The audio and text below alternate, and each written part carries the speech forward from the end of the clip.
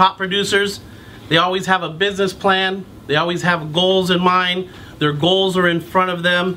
See, you can also reach superstar top producer status, but you have to be willing to make the commitment, and you have to be willing to sacrifice and do it long term, okay, if you want to hit the numbers that you want to hit. The question is, are you committed?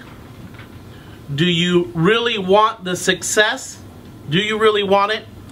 Will you give it the time necessary in order to hit the numbers that you want? And are you willing to do what most real estate agents aren't willing to do? Are you willing to do it to hit that $200,000, $300,000, $500,000, maybe $1 million a year in real estate commissions? Are you willing to do what most aren't willing to do?